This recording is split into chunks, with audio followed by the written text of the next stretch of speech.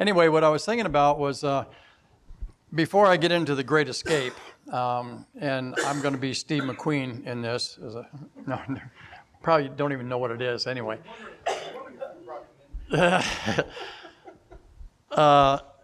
want to pray for just miracles. And I was going to ask you, if you're not embarrassed to do this, but if you need a miracle, would you raise your hand? If you need a miracle and somebody else, there's got to be somebody else that you want to represent that needs a miracle, right? And may not be you, but I'll tell you, people are going through so much. They need miracles. Heavenly Father, for every hand that is raised, everyone in this congregation, everyone that's in this family, Father, you know who each and every one of them are. Some need a healing miracle, financial miracle, relationship miracle, whatever it is, Father. I pray that there will be signs, wonders, and miracles following right now the mighty and powerful name of our Lord and Savior, Jesus Christ of Nazareth. Father, as hands are raised, as hearts are lifted up to you, I ask, Father God, answer their prayers. May there be supernatural healings. You taking care of finances. You taking care of families. Bless them, bless them, bless them, I pray, Father. In the mighty and awesome name of Jesus Christ of Nazareth, I pray all of this. Amen. Amen. Now the Great Escape. Colossians chapter 1, verse 12. Giving thanks to the Father, who qualified you to share in the inheritance of the saints in the kingdom of light. In your notes, underline that kingdom of light, that we have received that kingdom of light. For he has rescued us from the dominion of darkness and brought us into the kingdom of the Son he loves, in whom we have redemption, the forgiveness of sins. All of those things. So as we look at the Great Escape, I just want to jump right into it. Roman numeral number 1. We have escaped from darkness to light. We have escaped from darkness to light. We've been rescued from all elements of darkness, all of it, and brought into the kingdom of his beloved Son, Jesus Christ, in the kingdom of light.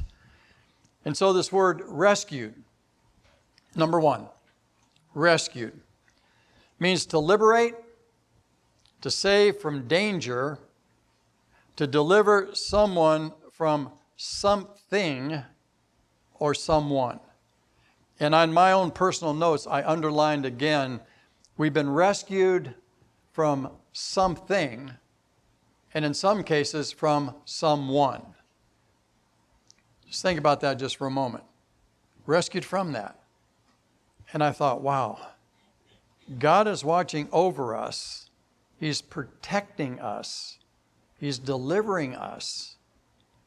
And he's rescuing us from something. Whatever your something is today, he wants to rescue you from it. And that's for everybody listening on live streaming that isn't here today. A lot of people need to be delivered and rescued. It's like from a fire, burning building. 9/11 comes, they rescue people. They pull them out. They risk their lives and they save people. Risk from floods. I mean, it goes on and on and on. I think about that and I thought, wow, rescued you and I. And again, I emphasize from someone or something. Okay? Sometimes it just happens. And it could be more in your own personal life. But I just thought about that. Boy, earthquakes, all these other things, we're saved. We're saved. We're rescued. And from dominion, number 2. Dominion. It means strength, power, or control, a ruling force which you have no control over. A ruling force which you have no control over. But and you can put but in there. We have been given power to overcome. You and I have been given power to overcome. Why? Greater is he that is in you than he that is in the world. So nothing, although it talks about what we've been rescued for, this dominion and things that may have control over us, you're free today. You're free today. Right now. You're free. And number 3 is darkness. It means ignorance, sorrow, wickedness, misery, destruction, sin, and fear. And one of the things that always hits me is this word fear. God has not given us the spirit of fear, but of power, love, and a sound mind, right? So this fear thing, don't allow it to creep in. Do not allow it to creep in. Expect miracles. Don't allow fear to creep in and discourage you at all. Because you have overcome everything by the blood of the Lamb, by the power of the Holy Spirit indwelled within you. Amen? And so, as I think about this, when people walk in darkness, basically 2 things happen. One, you cannot see things as they really are. Okay, you can just write this. I don't think it's in your notes, or is it? Okay. You write it down if you want to. But when you walk in darkness, you can't see things as they really are. Darkness has a way of distorting things. It distorts them. You don't get a clear picture. Darkness changes the perspective of things that you're looking at. And so we have to understand we've been delivered from that. We can see clearly. We can understand clearly. We've escaped from darkness into light. And then the second thing about darkness, you can't see where you're going. If it's dark, I mean genuinely dark, you can't see where you're going. And I talk to more people, including myself. I don't even like to drive my car at night anymore. Maybe you don't care. Lights flash in my eyes, they blind me, and then I open up my eyes and I can't see a cotton picking thing. It's dark, you're going around a curve and I'm going, whoo. I can't see as clearly as I'd like in the dark. Maybe you can, and thank God that you can. But what happens when people walk in the dark, they can't see where they're going. They don't have a proper perspective of things. So thank God he's rescued you and I, the great escape, and brought us into the kingdom of light. We can see. So what does the kingdom of light do for you and I? It has 2 great things. Number 1, perspective. Perception and perspective. We have perception, very clear. We can see things as they are. So when we walk in the light, we can identify and see very clearly what's going on. All you have to do is sit back, allow the Holy Spirit to give you a clear-cut vision of what's going on. God will speak to you. He'll tell you exactly what's happening. As we are experiencing the great escape, we escape from darkness into this marvelous light. We can see now. We can see clearly. We can understand. The real from the imaginary, superficial, all this other stuff, we can see clearly. And God provides that because now we walk, and we have to think about this, walking in the kingdom of light. I'm walking in the kingdom of light all the time. John 8:32 and 31 says, and we can know and see the truth, and the truth does what? Sets us free. The truth of Jesus Christ sets you and I free. Free from worries, cares, anxiety, whatever, we're free.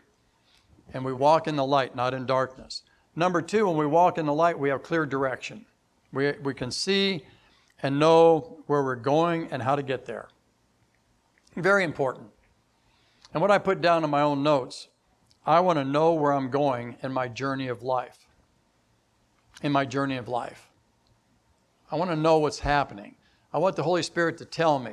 I want the Holy Spirit to be my power, my comforter, my counselor, my guide, to lead and direct every step I take as well as every step you take. We want to have clear direction, don't we? We want to understand that. John 9:25 says, and I put, that's not the actual scripture there. I just put, is it in your notes? And I have, it is like once we were blind, now we see. Okay, that's kind of me throwing in my thought on that scripture, okay? Same way with John 8:12. Jesus is the light of the world, isn't he? He's the light of the world. Because Jesus Christ is the light of the world, it says, our light will guide and direct our path. The light of Jesus Christ will guide and direct our path. Every single step we take, every single day, okay? I don't know about you, but I want to know what's going on. I don't like life to be a mystery. I want to walk the path of life. I want it to be illuminated. I want to know God's direction in my life for tomorrow. I'm living out today. I'm praying that I do have a tomorrow. If I don't have a tomorrow, thank God, I'll see you up in heaven. Amen? So God will direct our steps if we'll just depend on Him and let His light illuminate every step we take. Now, some of you at work, you need the light of Jesus Christ to guide and direct and lead you. When I talked to Jeff, I don't know if I mentioned about not drowning in the water and sharks eating you alive. That's at work. Am I correct? I mean, so you need some light and some guidance, right? I'm not picking on you. Is it all right? It's okay. All right. It's been a long time. You can do it. All right. Because we're all, if you want to, sometimes we're just swimming and there's sharks all around us. And they just want to eat you alive. And you're just trying to stay afloat. Right? God is there as our light. And even in the midst of that, He'll teach you how to swim like you've never swum before. You will be fast and strong and quick and escape. Right? Because He will illuminate your path. And He'll give you the light. He brings us, and I wrote this in, I underlined it. The light brings us comfort, and security. Comfort is very, very, very important. In a world of stress, to have the comfort of the Lord, and then I know I'm secure. I know I'm secure. Roman numeral number 2. We have escaped from slavery to freedom. From slavery to freedom. We're no longer, if you will, slaves to this world system, to this current culture, which I don't understand.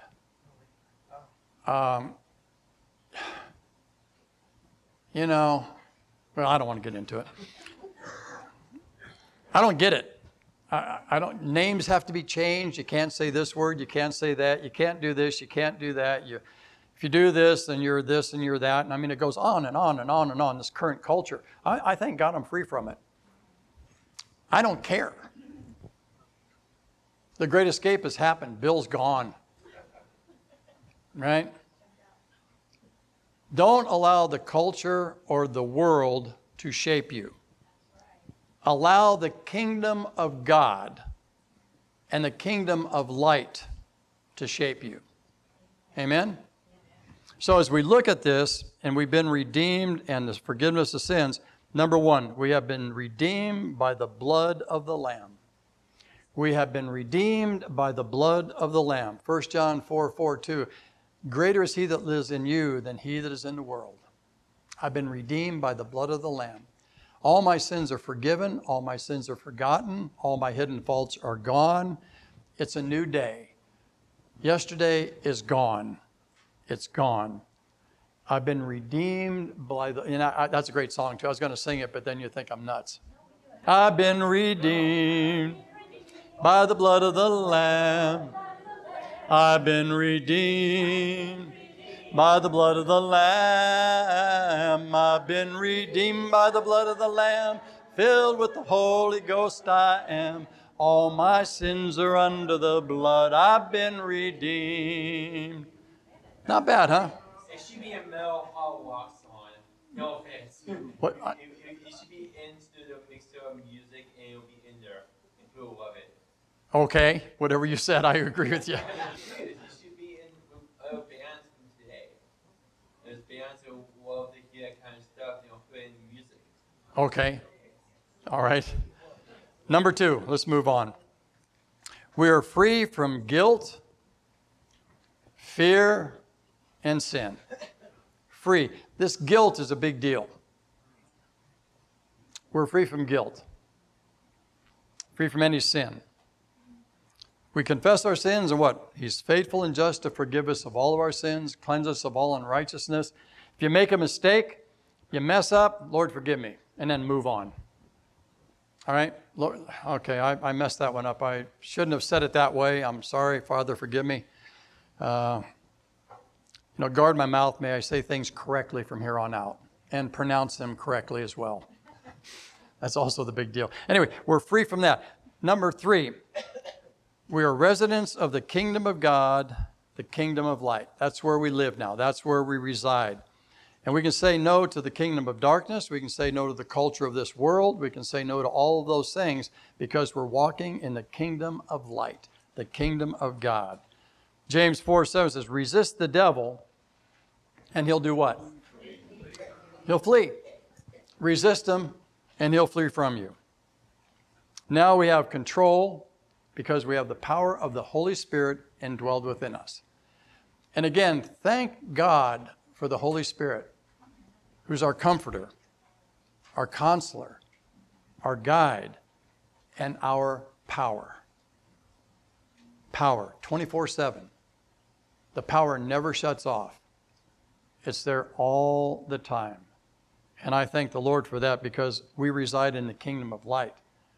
Because of that, we can walk in power and authority over those things that try to come against you and I. Amen? Joshua 24:15 says, but as for me and my household, we will serve the Lord. We will serve the Lord, not the world, not the things going on in the world. We're going to serve God Almighty, period. That's it. And we can know the love of God and we can serve God freely. That's good news. And lastly, Roman numeral number 3, we have been rescued from condemnation to forgiveness. We're not condemned anymore. We're set free. Prison doors have opened. We're out the door. We're free. Free as a bird, right? Romans 8:1, therefore there is now no condemnation for those who are in Christ Jesus. Because through Christ Jesus, the law of the Spirit of life has set me free from the law of sin and death. Set me free. Set me free. It's all because of the cross of our Lord and Savior Jesus Christ. It's all because of the blood of the Lamb that was shed for you and I sets us free. We have complete freedom in Christ. That is good news. The great escape. And then lastly, it's kind of long, Romans 8:33, but that is in your notes, right? Okay, I'm going to read it anyway. Who will bring any change against those whom God has chosen? Is it not God who justifies?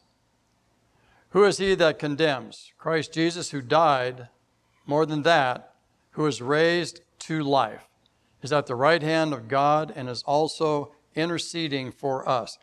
Isn't that great? Isn't that great? Interceding for you and I all the time. Do you need intercessory prayer very often? All the time, right? All the time. Be comforted to know that Jesus Christ intercedes for you all the time. On your behalf. You're never alone. I know people I've talked to that they feel all alone. They could be married and have 25 kids. They still feel alone. But God says, no, I'm with you all the time. I'll never leave you. I'll never forsake you. I'm there all the time.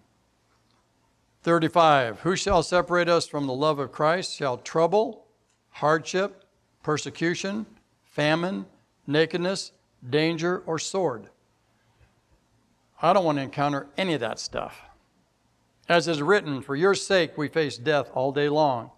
We are considered as sheep to be slaughtered. That's not very good news, is it? I mean, that's not comforting at all. But I circled verse 37. No, in all these things we are more than conquerors through him who loved us. We are more than conquerors through him who loved us. That may not be your list that you're going through. And I just circled this thing, I underlined it, and I thought, boy, I don't know. Famine, yeah, that might, persecution, yeah, that comes. Hardships, yep.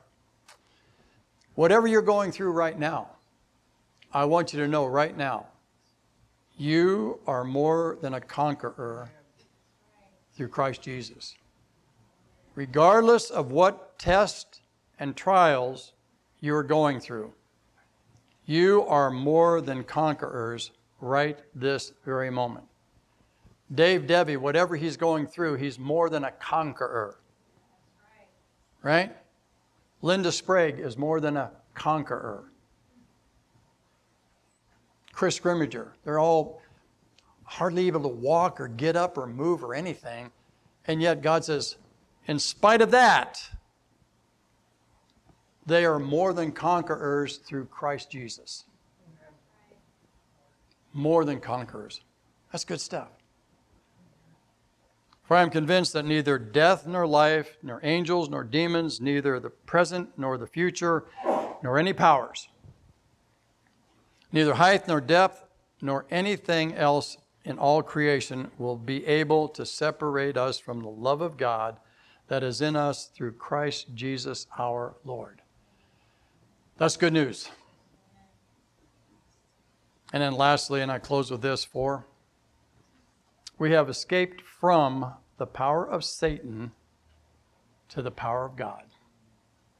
That's the great escape, isn't it? That's the great escape.